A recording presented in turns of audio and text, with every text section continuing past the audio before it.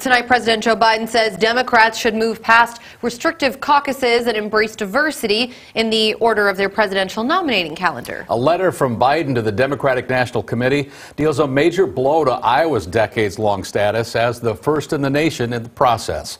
It's our top story tonight at 10. In a letter to the rulemaking arm of the DNC, the president didn't mention specific states he'd like to see go first. Meanwhile, Politico reports that South Carolina, New Hampshire, Nevada, Georgia, and Michigan would fill the early voting window for 2024. Biden has told Democrats he wants South Carolina to be the first in the process. This is according to three people familiar with the situation who spoke to the Associated Press on the condition of anonymity to discuss private conversations.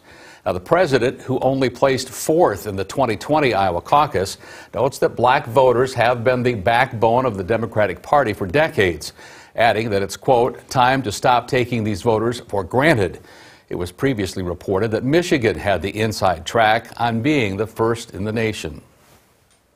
The Democratic Party is really skeptical of Iowa right now. The profile of Iowa doesn't match up to the kind of demographic profile that they see for the party moving forward. We're not a big state. We're not an economically powerful state. Iowa wants to be first. It's pretty clear right now that the Democrats don't want Iowa to be first.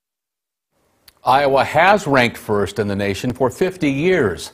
An official vote by committee members isn't expected until this weekend. Iowa will remain first in the nation in the Republican early voting window.